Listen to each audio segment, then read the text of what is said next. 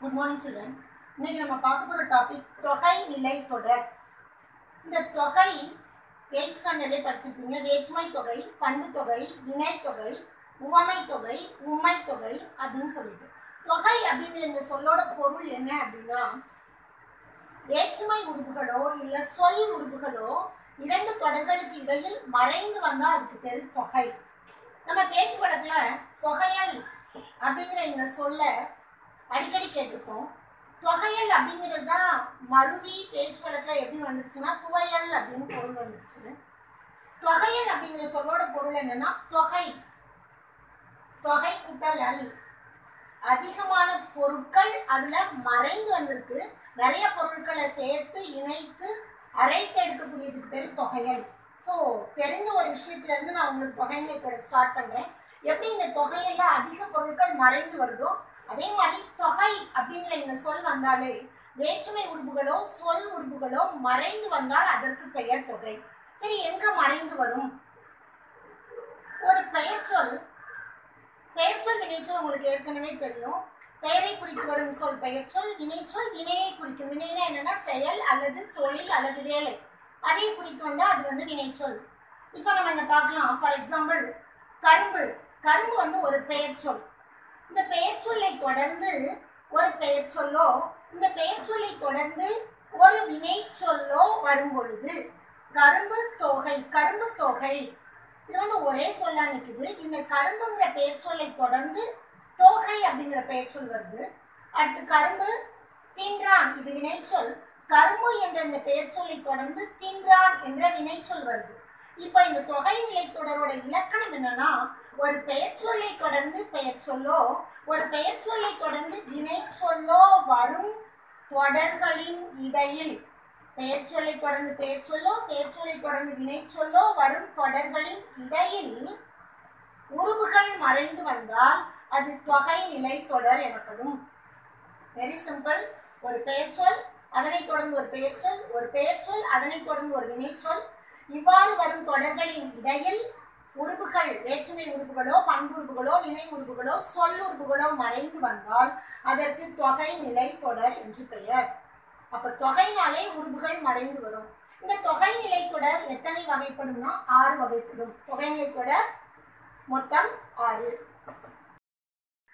தொகை நிலை தொடர்ல முதல்ல நம்ம பார்க்க போறது வேற்றுமை தொகை நிலை தொடர்.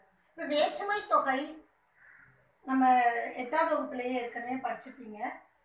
வேற்றுமை உறுப்புகள் வந்து மொத்தம் 6. முதல் வேற்றுமை எழுவாய் வேற்றுமை, 8ஆம் வேற்றுமை விழி வேற்றுமை, 2ஆம் வேற்றுமை, 3ஆம் வேற்றுமை, 4ஆம் வேற்றுமை, 5, 6, 7 இது எல்லாத்துக்குமே உறுப்புகள் உண்டு. முதல் உறுப்பு, முதல் வேற்றுமை வந்து எழுவாய், 2 வந்து ஐ, ஆல், கு, இன், அது, கண். 2, 3, 4, 5, 6, 7 ஐயாளுக்கு இன்னது கண். இது வந்து வேற்றுமை உறுப்புகள். 2ஆம் வேற்றுமை உறுப்பு, 3ஆம் வேற்றுமை உறுப்பு, 4ஆம் வேற்றுமை உறுப்பு, 5ஆம் வேற்றுமை உறுப்பு, 6ஆம் வேற்றுமை உறுப்பு, 7ஆம் வேற்றுமை உறுப்பு.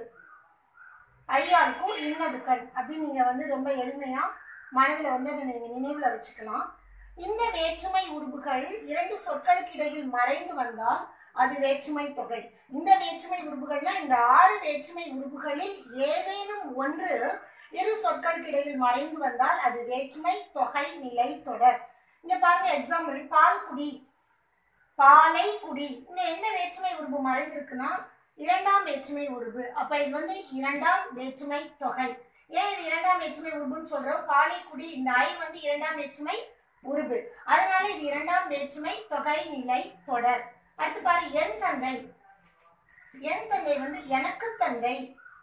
கு வந்து எத்தனாவது வேற்றுமை அப்படின்னு பார்த்தோம்னா 2, 3, 4 4ஆம் வேற்றுமை. அப்ப என் தந்தை வந்து 4ஆம் வேற்றுமை தொகை நிலை தொடர். இப்ப இந்த 2 சொற்களுக்கு இடையில் ஐ என்ற வேற்றுமை உறுப்பிற்கு, இந்த கு என்ற வேற்றுமை உறுப்பிற்கு இந்த வேற்றுமை உறுப்புகள் மறைந்து வருவதனால இது வேற்றுமை தொகை நிலை தொடர். அடுத்து இன்னொன்னு இருக்கு, வேற்றுமை உருவும் பயனும் உடன் தொக்க தொகை. வேற்றுமை உருவும் பயனும் உடன் தொக்க தொகைன்னா என்னன்னா 2 சொற்களுக்கு இடையில இந்த வேற்றுமை உருவும் வரும். அந்த வேற்றுமை உருவை விளக்கக்கூடிய பொருளை விளக்கக்கூடிய பயனும் மறைந்து வரும். பொருளை விளக்கும் பயன் மறைந்து வந்தா அதை நம்ம வந்து உருவும் பயனும் உடன் தொக்க தொகை அப்படின்னு சொல்றோம்.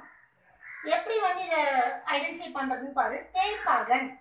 தேர்ப்பாகன் வந்து தேரை ஓட்டும் பாகன். இப்ப தேரை ஓட்டும் பாகன் போது தேரை அங்க வந்து ஐ அப்படிங்கிற இரண்டாம் வேற்றுமை உருபு இருக்கு. ஓட்டும் பாகன், இந்த ஓட்டுதல் இந்த வேற்றுமை உருபை தொடர்ந்து பொருளை விளக்கக்கூடிய பயன் என்ற அந்த சொல் அங்க இருக்கு. தேரை ஓட்டக்கூடிய பாகன் என்ன வேலை செய்யறான், என்ன செயல் செய்யறான், அந்த பொருளோட பயன். இந்த தேர்ப்பாகனால என்ன பயன், அவன் அந்த தேரை ஓட்டுறான், அதுதான் பயன். பொருளை விளக்கக்கூடிய இந்த பயன் வந்தா மறைந்து வந்தா அதை நம்ம என்ன சொல்லுவோம்னா இரண்டாம் வேற்றுமை உருபும் பயனும் உடன் தொக்க தொகை.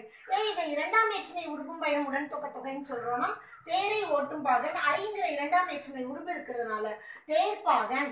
இதோட இலக்கண குறிப்பு என்ன அப்படின்னு நம்ம பார்த்தோம்னா இரண்டாம் வேற்றுமை உருவும் பயனும் உடன் தொக்க தொகை.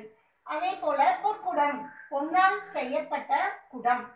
ஆள் மூன்றாம் வேற்றுமை உருவு. செய்யப்பட்ட இது வந்து பொருளை விளக்கக்கூடிய பயன். இந்த செய்யப்பட்டங்கிற சொல் பொருளை விளக்கும் பயனா இந்த இடத்துல வருது. இவ்வாறு வேற்றுமை உருவை தொடர்ந்து பொருளை விளக்கும் பயன் தரக்கூடிய சொல் மறைந்து வந்தால் அதனை உருவும் பயனும் உடன் தொக்க தொகைன்னு சொல்றோம்.